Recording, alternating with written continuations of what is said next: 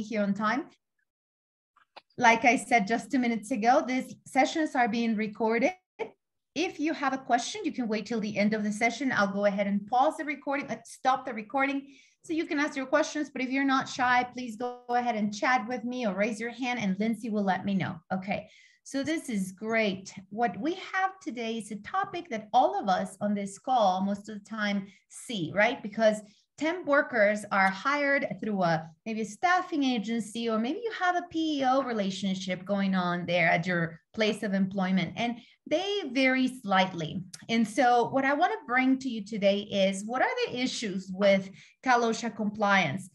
It is huge. It really is a huge issue because there is an emphasis from OSHA and OSHA in regards to how many places of employment, how many companies OSHA goes to inspect because they have temporary workers on their site. So there's an emphasis. Both federal and California OSHA have temporary workers on their main page as a main concern. And so we're going to talk about why. And it's simple. I'll tell you why. One of the main things is because these people, they're awesome. They get to you. They want to work. They're not going to be there for too long. Some of you do become permanent workers, which changes a little bit the relationship there. But when they are temp workers, man, every time they go to a different job site, they are a new worker. And for those of you that have been with me throughout this couple of years, we started these webinars back when the pandemic hit, but now we've transitioned them into safety topics for you because we know you're paying attention. You want to keep people safe at work. New workers statistically get hurt on the first days of job, the first week of their job. So because those statistics and those numbers are high, they pay attention, and voila, now we know that a lot of those workers are temp workers. And guess what? These workers get to be new workers many times during the year.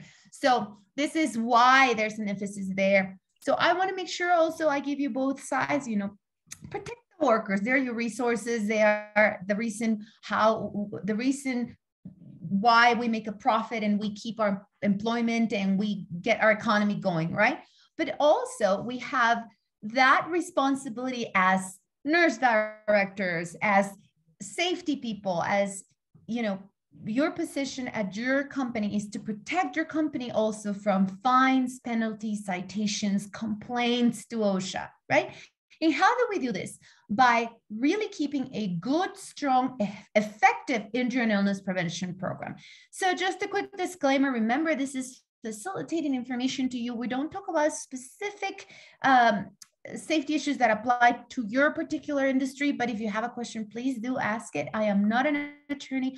I am a consultant, and I am also an outreach OSHA trainer, which means I have the authorization to go out there, and federally and OSHA, I have both authorizations for construction and for general industry to teach the 10-hour and the 30-hour OSHA classes. So I really love safety. I know you do too, and that's why you're here. So that's a quick disclaimer. Oh, and that's a little chat there for Lindsay, because I know you guys want the CEUs. Awesome.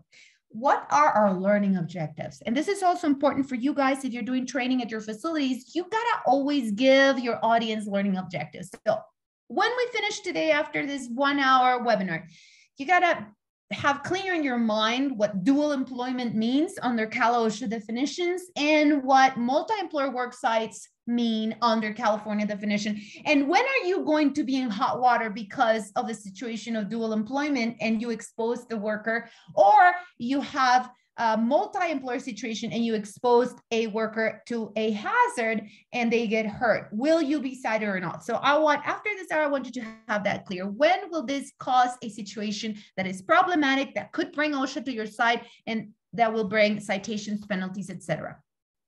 Number 2 learning objective. I want you to review some of the most common injuries amongst temporary workers. That's important because it gives you a clue as to, darn, so I really haven't put more emphasis and I haven't been very specific about the training we provide our temp workers in this area of work, right? And so you're going to be surprised, but that has to do with something that we often ignore, and I'll talk about it in a moment. And number 3, I need you to understand who's responsible for training. Are we going to leave it up to the staffing agency? Are we going to leave it up to the temp agency? Are we going to leave it up to the PEO organization? Are we going to leave it up to me, my own trainer? What are we doing? How are we going to provide training? How we're going to provide PPE, tools, equipment? All of that, it's really closely related. So those are my 3 objectives. If after this hour of our talk, I can get you to understand these 3 things, we've done a great job. We can go back and we have a checklist of what to do to improve our safety practices at our places of employment. Okay, great. Let's start. Let's just get to it, right? Dual employment under Cal OSHA definition is a situation. So dual employment is a situation where an employee, so one person at your facility, at your manufacturing plant, has 2 employers. How can that be? At the same time, this person has 2 employers, and both employers are potentially liable for a violative condition to which an employee has been exposed. And that's per Cal OSHA definition. So this can be clearly understood. Oh, Alba, sorry, yes. someone's asked a question if they're supposed to be seeing the objective slides or if we're on the right slide. We've already finished the learning objectives, and now I'm going on to the dual employment under Cal OSHA's definition. So I hope you did get to see the learning objectives. Okay, I think so. It might have just been one part. Yeah. So I'm on this slide that says dual employment under Cal OSHA's definition. So an easy way to think about this situation is you are a company who needs to fill out some positions. Let's say in your conveyor belts, you need assembly workers. And so you decide that the best bet is to leave that up to a temp agency or a staffing agency, and you get workers from them. So they manage their workers' compensation issues. They provide you with information that they do training, safety training under OSHA regulations, and you're thinking, this is great. I don't have to train them. They come in already trained under OSHA regulations. They have an injury and illness prevention program, so I don't have to have one. And that's when you start getting in trouble, okay? Because that employee that they're going to send you to work in your assembly line actually has 2 employers. The primary employer is the person that pays them. So that's the person that keeps them in their payroll, and that would be the staffing agency. But the secondary employer would be you, the host employer, because on a daily basis, when they get to your place of employment to work on that assembly line, you're supervising the work, and you are actually taking a look at what they do it for either quality purposes, etc. You are responsible for that employee as well. So at that moment, that employee, although he or she is paid by the temp agency, he is yours. He is yours because you're responsible for their health and their safety as they work for you. So a mnemonic you may find useful is a primary employer is that processes payroll, and a secondary employer is the employer that is supervising at the site. He's supervising the employee. So I hope that's clear to you. I know I have a couple questions there, unless it's regarding some of your, yeah, that's in regards to CUs. Very good. So primary employer responsible for safety and health. Secondary employer is also fully responsible. Okay, so Cal OSHA makes this very clear. The primary employer will be responsible for the safety and health of their workers. So when that staffing agency is hiring for you, they take a look at their experience so that they know how to accommodate and, you know, direct those people where they're going to go, where they're going to send them to this employer or that employer. All right. But they are in charge of their safety and health. So there are several things that they need to do as primary employer. And there's a list of those in the actual policy manual, and I'll show it to you.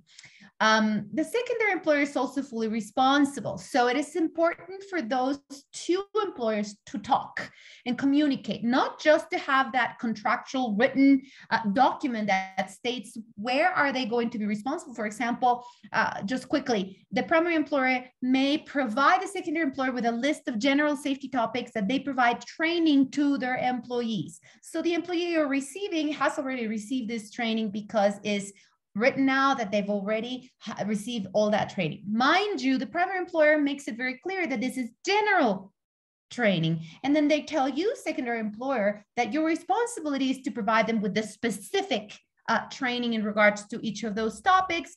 And they also want to make sure that before they start work at your facility, they have that new worker orientation for the purposes of safety, for the purposes of hazard recognition, so that that employee stays safe, right? So that's where that wonderful communication occurs, not just in contractual language, but it happens in real practice, where you, safety coordinator at the host employer, at your company, knows that they do come with general training, and you have to know that most of the time, temp agencies, good temporary or good staffing agencies will provide with general safety training in most of the topics that OSHA requires safety training for that type of position or job.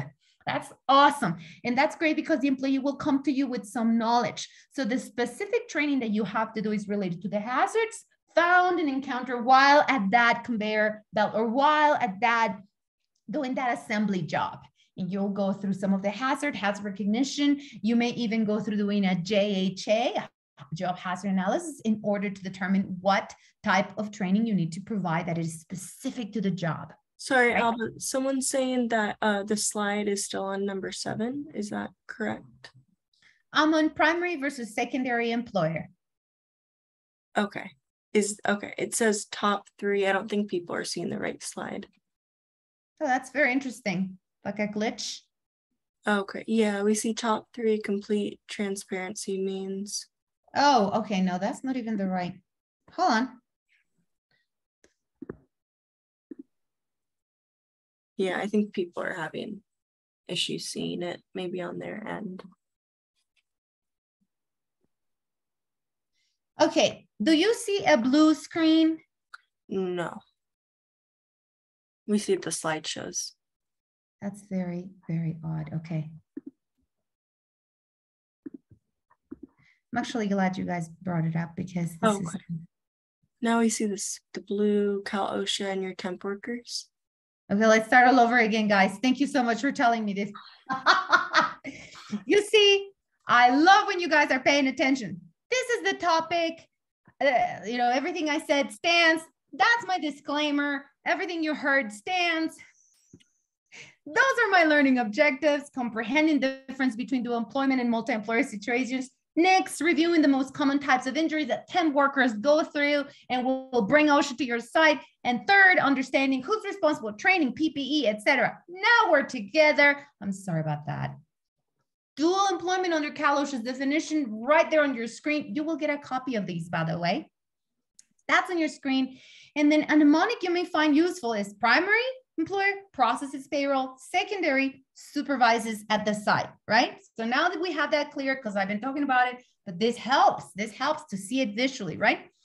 Primary versus secondary employer then. The primary employer is responsible for safety and health. Cal OSHA states it just like that. You're responsible for those temp workers wherever you send them. They got to stay safe and healthy. And if they have an injury, there's a set of things that you have to do. And they're delineated in the policy manual by Cal OSHA. And I'll give you a copy of that by sending you the link at the end of this presentation. You will see the actual link to that policy manual. Now, the secondary employer is also fully responsible. And the actual word fully, 2 words, fully responsible, are in the policy manual. And that's where I was talking to you about making sure that you actually communicate with that primary employer beyond that contractual language, where it actually happens in real life, where it actually happens in real practice. What does this mean? It means you send me a worker and you tell me it's been OSHA trained or it has gone through safety training, that you provide a list of those topics. By the way, request documentation. And as a host employer, as a secondary employer, you're the one hiring those workers, temporary workers. Make sure that you know what topics they've been trained on, the length of those sessions, and the language in which the sessions were provided to the worker. That will give you an idea truly of how much they know. And then as they get to your site, you must provide that specific training. A lot of tools really help, such as the JSAs, right, for hazard recognition, et cetera, so that you actually provide good training that will protect the worker and keep them safe and healthy. Now, the secondary employer must treat their temporary workers as their own. So I was talking to one of my colleagues, and I was telling him an example of when I find this to be just rattling for me. many of my clients allow me to do surprise audits or surprise inspections, which, by the way, your staffing agency should be doing for you. So I go and I walk, and I was doing this walk, and then I find this lady at the OR, because I was doing this at an ambulatory surgical center, and I'm walking through, taking a look at some of the safety issues, and I find her cleaning and disinfecting an OR that it's been emptied out, etc. And she's all in PPE, and then I wait a little bit till see if she is okay to come and talk to me. So she steps outside, and I start interviewing her about some of the issues that I see, because I didn't like the way she was using her gloves, meaning they were very tight, so they looked like it wasn't the right size for her. And she really had no idea how to take them off, because as I observed her work, there was a lot of splashing going on, and there was no technique applied to how to take off those gloves that were what? Contaminated with blood and OPIM. Why? Because she was cleaning an operating room after a surgery. So when I talked to her, I asked her, why wasn't she at my bloodborne pathogens training for the ambulatory center? And she says, I didn't know there was a session. Right? So she was never there. She was never informed. She never knew about the training. And so I go talk to the nurse director. The nurse says, oh, she's not mine. Don't worry about it. She's not one of our employees. She comes through a temp agency. And that's when I go, right? Because she was relying on the temp agency to provide the training for the worker. Now, mind you, when she shows me documentation, the documentation shows that this worker has been trained in the topic of bloodborne pathogens. Once again, you need to assume as host employer that the training is going to be very general in nature, and that you need to provide with specific training as they get to you. So since she's doing janitorial services in an OR, the bloodborne pathogens topic becomes something that you need to specifically train. And during your new worker orientation, as you see and you guide that worker through her duties, you will see some of the issues. For example, it doesn't matter that she went through a bloodborne pathogens training on a screen and she finished and clicked that 30-minute session. She still doesn't know, and no one has gone through the proper technique to put on and take off gloves. Do you see how important this is? Because then she could have an issue where she is picking up, I don't know, one of those trays with blood, etc., and she falls or gets splashed in her eyes, or there's some needles in it and she gets pricked, and she doesn't really know what to do. And then you have to go through all of the issues where, who does she report this injury to? When there's an issue of primary employer versus secondary employer, that injury will be handled through the workers' compensation of the primary employer, meaning the staffing agency. But you, secondary employer, will put it on your log if it's a recordable OSHA injury. And then we get into what's a recordable OSHA and what's not a recordable OSHA, which is, by the way, another webinar. We've actually had a topic in one of those training sessions. So if you want to know and learn about how to fill out those logs, also request the class, because it takes about 30 to 40 minutes to go over recordables versus non-recordables. But it does affect your safety record, okay? And every time you put one more recordable on that OSHA log, your OSHA incident rate will be affected, right? And why is that a situation? Because nowadays, we are, since 2015, we're now submitting records to OSHA through a portal. So that summary of how many people get injured under your watch is received by OSHA, right? So it's not like before where we just kept our records, nobody knew. It's not like before where you actually, tried to put everything under first aid and no one ever knew. Now, first aid records are also, first aid injuries are also, they need to be reported to your carrier. So a lot of these issues we'll go over if you have questions individually. But what is important for you to know is that once that employee gets hurt, because you were supervising that worker, it'll go in your OSHA log, not on the primary employer OSHA log. They will handle the workers' comp, and I know that's one of the biggest advantages as to why you hired a temp agency or a staffing agency, but it'll go on your OSHA log and it will affect your OSHA incident rate. Second, also when it's a recordable, many times you have people that get off work or they have to have some days off work, and that affects your DART, right? Your days away or restricted work. And all of that plays into if OSHA is going to keep you under the radar or not. Ex-mods get affected many times. And if you already are in the high hazard industry list, the DART also shows how are you doing in comparison with other high hazard employers, right? And remember, OSHA has a high hazard industry program where they target companies that are in this high hazard industry list to go and inspect. So some of these professional employment organizations, the PEOs, differ slightly from the temp agency or the actual staffing agencies because they're more complex, but the rules change and they kind of vary from the moment they started being created until now. So when OSHA knows there's a PEO situation going on, they will really go on a case-by-case basis. The contractual terms matter a lot. And what OSHA will take a look is, do you really go by what you put on your contract versus what's really happening in the workplace? And how do they verify that this checks? If you said, for example, that you're going to be, that the PEO, the professional employment organization, is going to be handling the audits for safety and health, that they actually occur, right? And if your workers say, no one ever comes and does inspections, all we do is, we get a trainer to come talk safety every quarter, for example, but I don't know what that is. So they interview workers, and that's important because that's the way OSHA will check that your contractual terms and the things you put in writing will actually happen in practice in real life, right? So here's your first step to compliance. What you want to do is set out your respective responsibilities for compliance with the applicable OSHA standards in your contract. What does that mean? For example, if you say you're going to provide with the tools, or if the workers from the PEO or the staffing agency are coming with their own PPE, who is going to check that the PPE is in good condition? Who is going to check that the PPE is provided not just in good condition, but that the workers had received training in regards to when, how to use it, how to put it on, what are the restrictions of that piece of equipment, etc. All of that needs to be set out in writing prior to you working with that agency or that PEO. So that's your first step to compliance.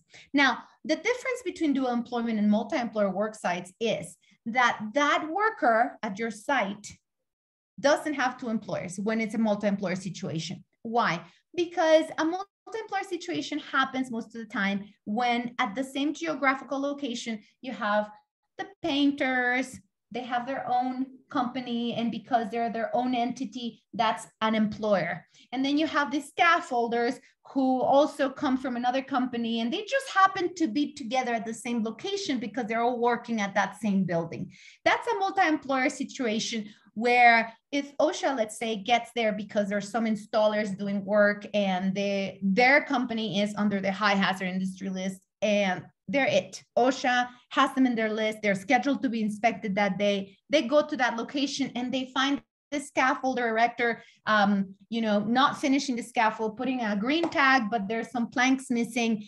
OSHA will actually include in their inspection that scaffolding company. So now you have more employers involved in this inspection, and the actual COSHA or OSHA inspector will issue citations and will open up the inspection to those other employers.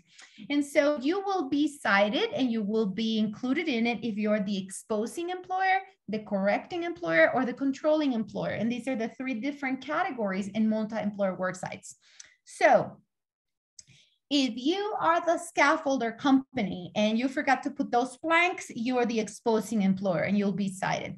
But if you are the painter and you forgot to correct that issue, you did not call on these scaffolders to correct this, or you yourself did not put those planks back in place, you failed to correct the hazard, you are what we call a correcting employer, and you will be cited under the multi-employer situation policy manual for OSHA because you failed to correct the hazard. And as a controlling employer, if you are the general contractor who doesn't have any policies to make sure that these things happen and that the safety and health of the workers on site is procured, you will also be cited. So OSHA does this investigation to find out where are you at in regards to these three types of employers. And that's kind of like the quick way of explaining multi-employer situation. Now, if you're the scaffolder and within your scaffolding company, while you're erecting erecting scaffolding, you hired some temporary workers. So now you have dual employment within that multi-employer work site, right? So you could have a multi-employer situation where each of those employers have a dual employment situation going on. And now it should be clear to you, because a dual employment occurs when that one employee has two employers at the same time as they're doing their job, the staffing agency and the host employer, right? So this is how OSHA sees things. They want to analyze it in order to know who should be issued the citation to, right? What I don't want you to fall back on is to say, well, you know, since they're not my employees and they told me they would be doing their safety and health inspections, and they told me they would be doing the training and they would be doing the specific training for me, and that's why I hired them. I don't have to do anything. I just need to make sure they show up for work. OSHA specifically states in their policy manual for the inspectors to conduct their inspections that no employer in California can delegate the responsibility of safety and health to another company. The moment those employees are there working for you and you're supervising their work, they're yours. They're yours, and you will be cited just as if you were cited for one of your own employees in your own payroll. So now we move on to why OSHA places so much emphasis on these workers, temp workers. And we see a lot of injuries and fatalities as you go to what you see on your screen right now is the OSHA.gov site. And I like to put this as an example because the OSHA.gov fatality data and statistics allows you to actually put the city, the state, and the hazard description to take a look at what type of injuries or what type of deaths have occurred in your county or in your state. So if I just put the word entangle, because entanglement is one of the most frequently cited and why OSHA shows up at the workplaces because of an issue of a temp worker. So the reason why OSHA pays so much attention is, like I said, because there are many reports of serious and fatal injuries suffered by temporary workers during their first days of work. There's no doubt. And many times the reason is because these workers come with some training, some experience, but think about it this way. Every company is different. Every process is different. I could be an assembly worker for a shoe company, and then I'm put to work for another manufacturing company that assembles, metal parts to make, cars, or metal parts to make computers. The actual processes are so different, although the job title is the same. So because of the specificity of the hazards for the different job position, I may be hurt during my first days of work because no one trained me specifically on recognizing those hazards and how to control them. So there is a lack, most of the time, OSHA finds that there is a lack of delineation, the contractual responsibilities for safety. And, it's kind of like you continue to point fingers and say, well, they told me they were going to do this. It's in the contract. I didn't know I was supposed to do this. They told me they did it in Spanish, but it just happens that they never did it in Spanish. And I thought, you get the picture. Temp workers are new workers several times a year. Like I said, because they're new workers several times a year, and statistics say that the highest amount of injuries and death at work occurs amongst new employers, OSHA immediately puts emphasis on temporary workers. So there's a description about an incident, and just as an example of how people get hurt. Let me share this one with you. I believe I have this one in Safari. So I'm going to share that. And Lindsay, if you wouldn't mind checking the chat, maybe I have some questions there that I haven't addressed. No questions right now. Okay, so let's see here. I think I have that. I want to make sure I show you that.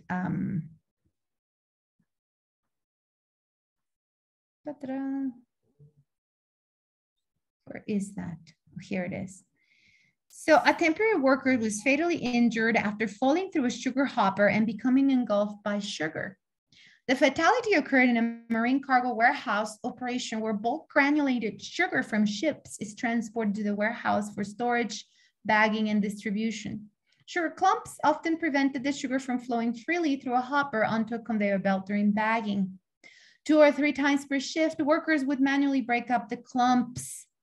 This fatal incident occurred when the temporary worker was breaking up sugar clumps with a pole shovel while standing on a hardened sugar bridge at the top of the hopper. There's the figure. And so obviously he didn't know the hazards. The sugar bridge collapsed as the worker fell to the bottom of the hopper. His legs went through the chute where he was engulfed by sugar and suffocated. I love this. Not that I love the incident. Don't get me wrong. I love that OSHA highlights now the causes, the likely causes. There was a corporate safety program, but it was not implemented at the work site. Okay, because who's the host employer? The company, the sugar company, right? And they are the secondary employer. But the primary employer is the staffing agency. The host employer did not provide workers with a safe and healthful work environment. They did have a corporate safety program, but they were not implementing at that particular site. Number 2, there were no specific safe work procedures for breaking up sugar clumps. And this is where we're highlighting again, specific training is needed. Once that temp worker gets to you, remember, they want to impress you. They don't want you to kick them out of their site. So if you ask a question such as, you okay with this? You've done this before? They're going to say yes. They're going to say yes. Do not. You say, hi, how are you? So-and-so, you're still doing your new worker orientation. And now we're going to show you how to break the sugar lumps. I know you've done this job in the past, but this is how we do it here. That's where the specificity of training comes into place. And that's what needs to be in writing as well. The hopper and chute openings were not guarded to protect workers from falling into the hopper and being engulfed by sugar, which has to do with what? Regular audits to take a look at what are the hazards in the jobs that your workers are going to be. And guess what? Your temp agency should be doing those audits before they start providing you with workers. How many workers do you need? Where are they going to be working? May we do an audit to take a look at the hazards around that area so that we can find out, we can put it in writing and send the workers that you need. There was no safe method or walkway to reach the top of the hopper, and there was no safe work platform at the top. Worker had to reach a height of more than 13 feet to break up the sugar clumps.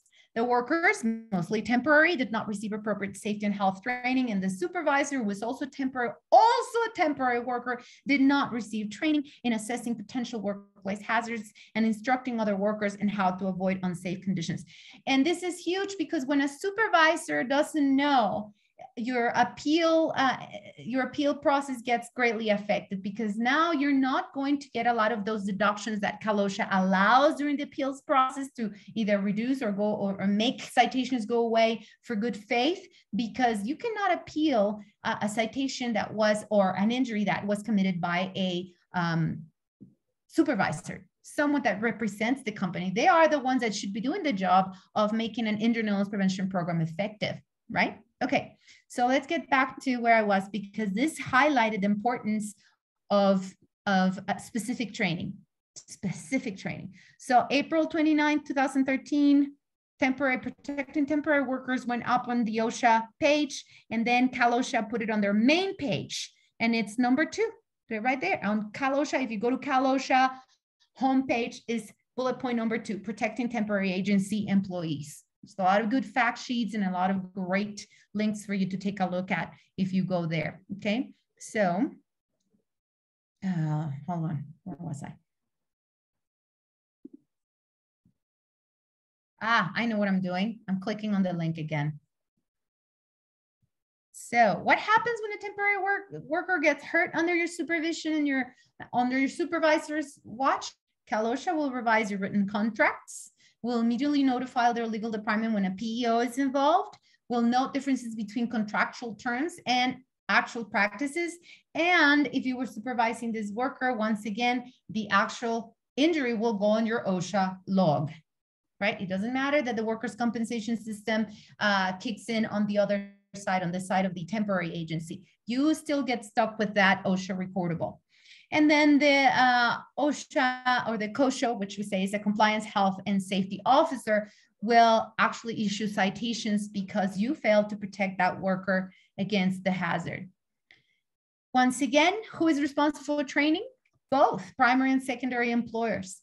The primary employer provides general training. This is something I wanted to emphasize today. Don't rely on the fact that they are providing training just because they tell you in writing and because they provide you a list of topics.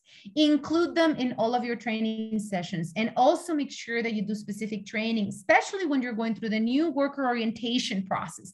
They need to have a clear idea of how to recognize the hazards and how to control them, right?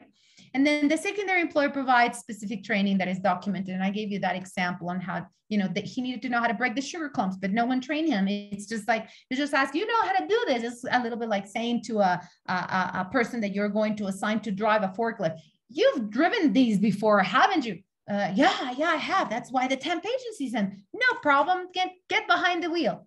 We know better, right? We put them through a actual program mandated by Cal OSHA, Power Industrial Trucks, classroom training, hands-on evaluation. And for those that that have been trained, classroom trained the past 3 years, you make sure that you do hands-on evaluation, find out that they know what they're really doing, and provide them with a card or documentation that someone observed them doing the job safely, right? So request a list of the curriculum from your temp agency. Ask, how long did it take them to train these people? What language, right? It'll give you a good idea of how good of a job they're doing. For the use of personal protective equipment for temporary workers, you provide them. You're responsible for their condition of the PPE. You are also responsible for the actual condition of all of their tools, portable powered equipment, and any other issues that they're provided to do their job, right? If you allow them to bring their own stuff, you're still responsible for it. It's in both regulations, the one that is personal protective devices, which relates to personal protective equipment, 3380, section 3380. And it's also in the other regulations for hand and power tools and equipment. Cal OSHA is very clear about these things. They are all, anything that they work with, host employer is responsible for the condition of these items so that they're in good condition and the worker knows how to utilize them. What are the actual hazards when using them? The life of this equipment. There's an actual requirement for all of this, and it's your job. So once again, I go back to, even if the temp agency provided you with a list, and in the list it said that they provided training regarding personal protective equipment, you go back and you do specific training, especially if you're, let's say, put them to work in an area where they're going to be doing welding, soldering, and they're going to be using a respirator.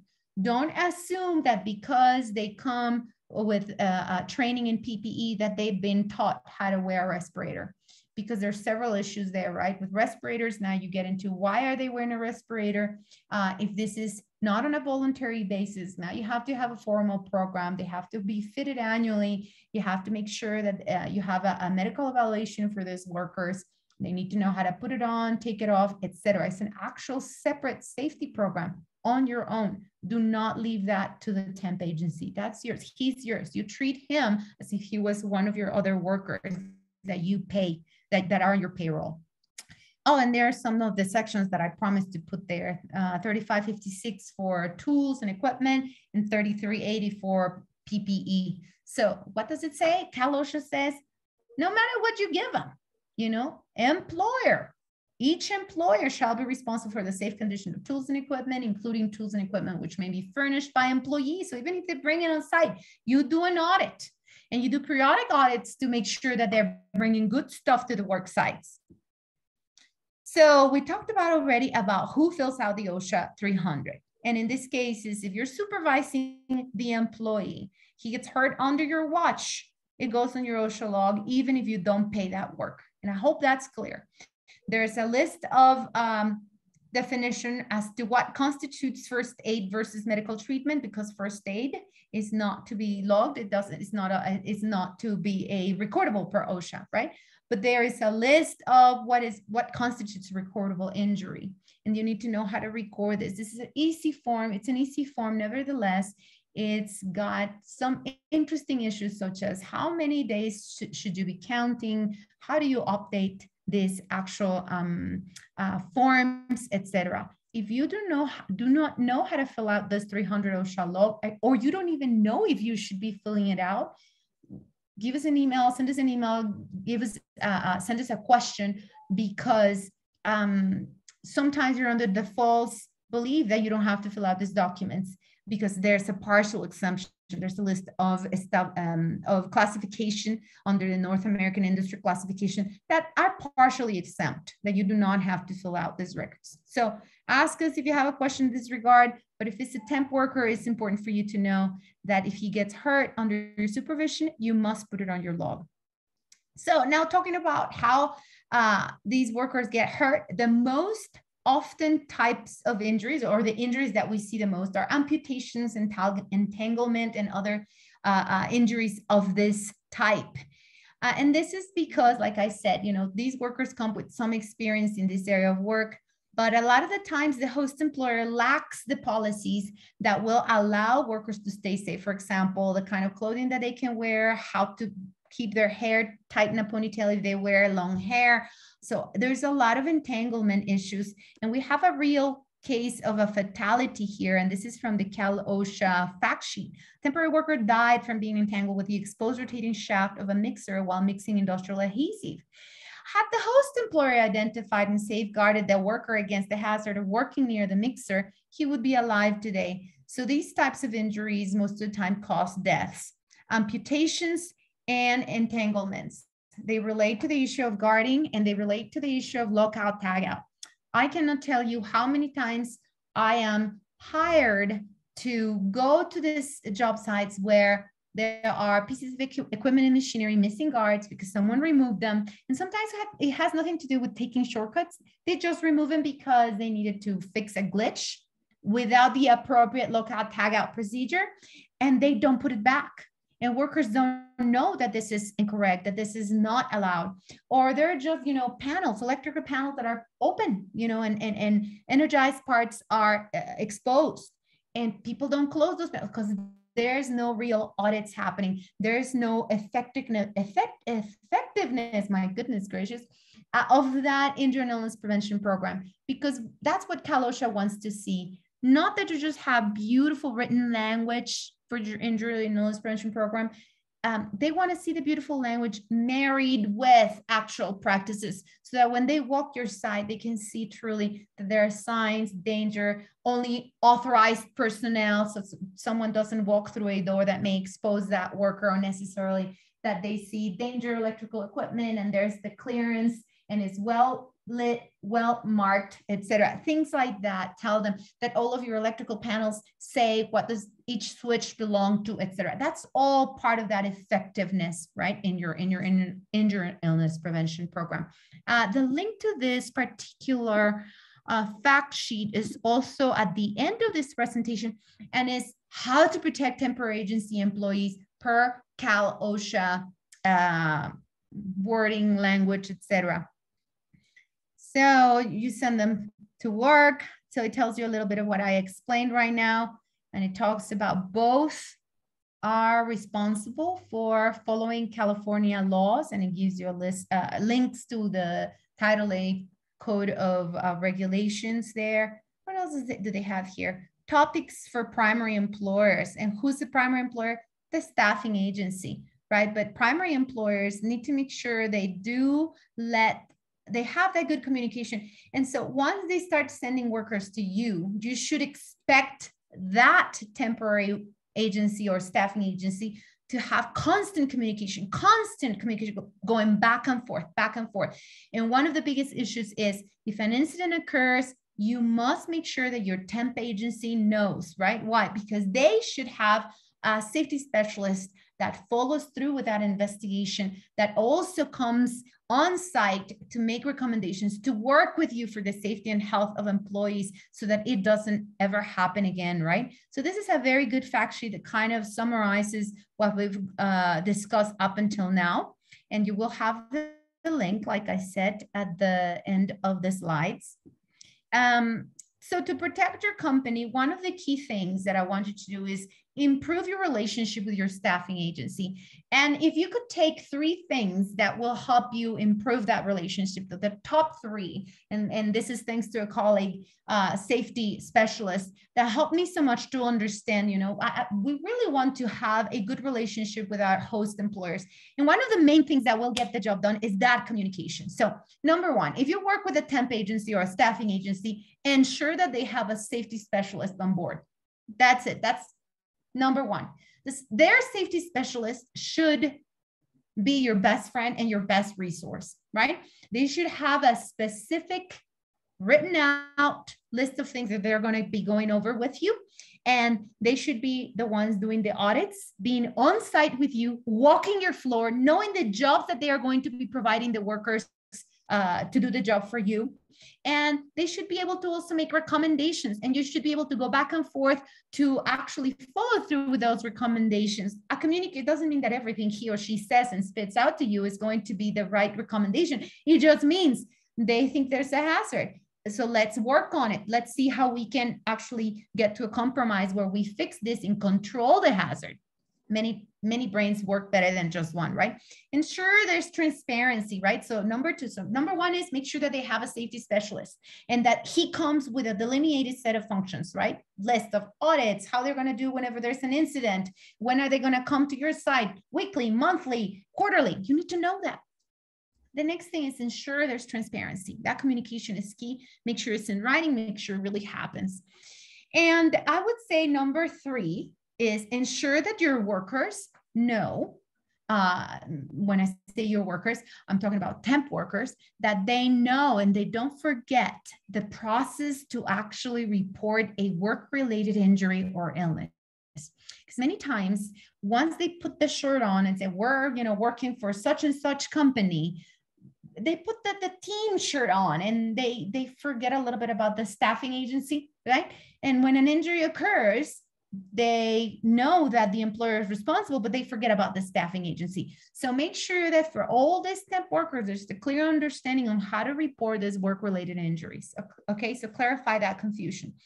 And when we talked about that safety specialist, make sure that they perform joint audits with you, walk the floor with them, perform joint JSAs or JHAs, however you want to call them, which are the job safety analysis or job hazard analysis, where you are going to be given that chance and opportunity to see if you missed any hazards and where that specific training is needed. Make sure they do follow through with that incident investigation. Once a temp worker is injured, man, it's a headache for everyone, and no staffing agency wants that. So they want to prevent it from ever happening, and make sure that you have that connection so that you can work together to give recommendations and those recommendations should be short-term, long-term, so that it really is controlled. The hazard is not there anymore and no more workers get hurt, either yours or temp workers. It shouldn't happen again. And that's the gem and the beauty of incident investigation. Something is investigated so that it never happens again. Ask them to provide recommendations and follow through. So that means point the finger at somebody to get the job done. And when I say point the finger, I'm not talking about pointing them who's at fault. No. Because incident investigation is all about finding a solution. When I say point a finger, that has to do with the recommendations. That means so-and-so, you're going to be responsible for ordering the new parts. So-and-so, you make sure you're going to be preparing a new training curriculum because that's why they got hurt, because we didn't know that we have a mixture of, young guys, older guys, or, a language barrier there. Whatever it is, you give a person responsible for correcting that issue and you make sure that it happens. And if you have meetings, safety meetings, you make sure you're checking. It's a system of check and balances, right? When did you get it done? How did you get it done? Why is it not getting done? So that no one gets hurt again. So this picture I put here just because I just also visited a company who allowed me to see how they do their job. And when I follow through with them, they had a flow chart. And the workers don't have any written documents in their, on their phones or on their work trucks, but they do have a smartphone. A lot of you give smartphones to your workers. Make sure that they have a way to know what to do in case they get hurt. Since we don't get hurt every day and we don't have emergencies every day, workers forget how to report an injury or what to do during an emergency. So make sure that with the touch of a button, they can access the list of emergency numbers, and that the emergency number includes that liaison with your temp agency, your staffing agency, so that they know, oh yeah, right, I have to tell the temp agency as well. So that's key, very crucial, because what I found out through some of these audits and walks is that because we don't get hurt every day, we don't know if our system for reporting injuries is actually very good. And workers, many times when they're out there in the field, they really don't have those numbers handy, or they need a password to get to those programs or to that information. And they don't forget their password. They forget their password. So give them a sure way to get to emergency numbers, especially for those temp workers, which they need to report it not just to you, but also to the staffing agency. Okay, so as I promised, those are the resources for the safety manager. And I apologize for that mishap with the slides. I was preparing it separately, and that's what you were seeing. But this is the finished product. This is what you will get today as part of attending with each of, for each of you. Any questions at this point? I'm gonna go ahead and stop the recording. Or Lindsay, if you could stop